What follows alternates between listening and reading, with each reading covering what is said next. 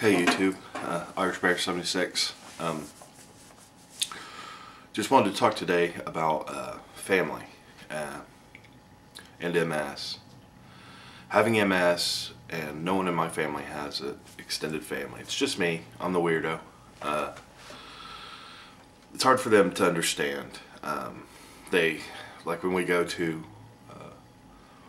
family reunion or it's a picnic or somebody's birthday party, and I grab a cooler and start to walk it to a car, everyone, oh, like I'm gonna fall down, or which I might, but that kind of like, oh, he's a cripple, better be careful, kind of gets on my nerves. But you see the concern that your family has for you, and it makes you feel good. It makes you feel better. So what I'm going to talk about today is family and MS, and specifically our offspring. I have two daughters. I've said that a few times. I'm very proud of them. Madeline is 7, and Annalise is a newborn. So she's cooing and gurgling and doing all that stuff that little babies do, that makes you so happy. And I can't help but to wonder, will they have this disease when they get older? My daughters. Me being a man with MS, I feel like a lot of things aren't geared toward me as far as support groups and videos and movies and things like that. However, I like women tend to be more forthcoming with their emotions and how they feel about things, and I like that. I like that that you can really talk openly about your disease and not hold back and not feel like, this guy's going to think I'm some kind of puss, because I'm complaining. But anyway, these daughters of mine, I worry about them because I don't know if they're going to have MS or not. I read studies and they say that there's no familial link between MS, not a significant familial link between MS and genetics. However, it's proven that you have to be genetically predisposed to MS to get it, which tells me genetic link, yo. And the other thing that they say is the child of someone with MS is 2 times more likely to get MS in their lifetime, which tells me that that's a family link, that's a genetic link. But the literature says that there's no proven link. Let's just throw a number out there and say, like, if 1 in every 100,000 people, because somewhere latitude-wise that statistic's true. Obviously not in Canada or in England, or Northern America. It's probably much higher than that. But let's just say there's a place latitude-wise where it's 1 in 100,000. Okay, hypothetically, if I'm a man with MS, and in this 1 in 100,000 latitude, and I have a kid, they are 2 in 100,000. That would be their odds. Instead of 1 in 100,000, it'd be 2 in 100,000. Which you still think, hey, I'll go to Vegas with those odds, or Atlantic City. So I start to feel pretty good.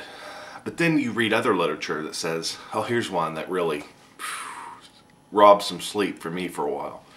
And it said that men with MS are more likely to have children with MS than women are to have children with MS. Meaning, if you're the dad and you have MS, your kids are much more likely to get MS than if you're a mother with MS. So that freaks me out. Anytime my daughter's leg falls asleep, I start to silently and quietly stiff up her lip, freak out, So I'm like asking her questions like I'm a neuro. Like, does this happen often? So I worry a lot about my kids. Obviously, the little one, she's too little to. Annalise is too little to know. For me to know what's going on with her, other than her diaper's full or she wants to feed. But back on track. Our kids are our lives, and all these thoughts come to me, like all the time. Like, when do I tell Madeline the severity of what's wrong with me? Does she know there's something wrong with me? Yes, I'm sure she does. She has to. I mean, She's not totally unperceptive. But when do I have the talk? I don't know.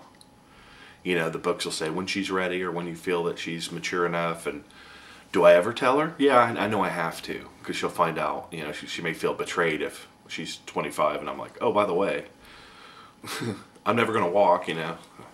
But anyway, so that's what I worry about, is my family. And it's very taxing on a family to have someone they love have MS. They're constantly worried about me, and actually I don't want them to, because it's the opposite. I'm the one who worries about them, and I'm the one that just doesn't want. I'm very selfish with MS. I want it for me. I don't want anyone I love, anyone I care about, to get it, to have it. To the people that I've met that are struggling right now, which I'm going to give a shout out to Kerri. With the muscle spasm thing, that's bothered me. I know you can just kind of see in your face in your video that it's upsetting to you. You kind of laugh it off, but hang in there. That stuff goes away. Those weird things that are very individual go away. It seems like forever. I know it could be like 6 months before they go away, but just know that you're in my prayers, Kerri. And Tori, you got a lot of stuff going on.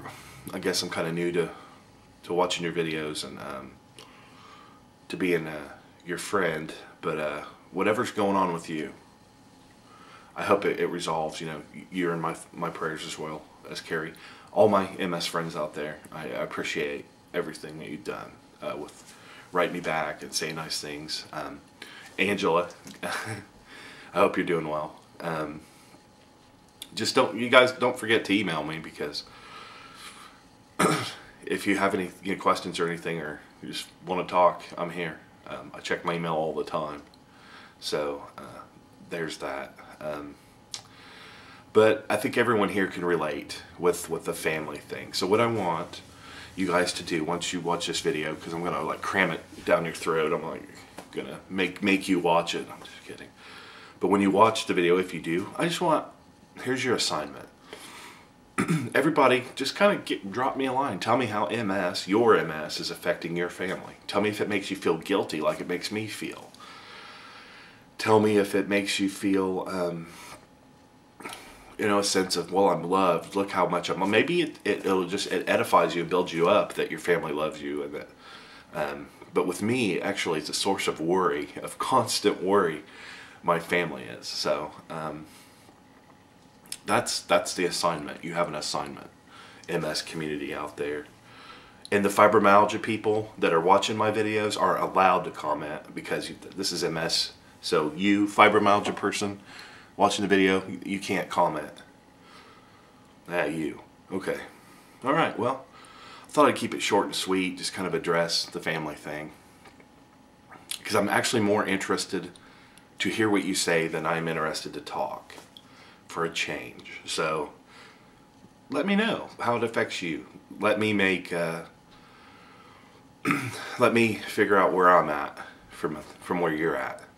See if I'm the only one that's weird like that, or if everyone with MS has those fears for their family, or that have read the statistics, about our children, and if they worry, or if they know someone in the MS community. Yes, my uncle has it, and my cousin, or whatever. I'd like to know, because the more information I get, not from a book, but the more information I get from you, as in real people that may not be in some study, where they're getting their information from, because everything I'm reading, the official line is, no, there's no family, maybe a little itty-bitty wee correlation, but what I get sometimes from people is that it's very family-oriented and very passed on down the genetic line. And my father was adopted, so I have no clue what my biological grandfather, like he may be somewhere with MS right now.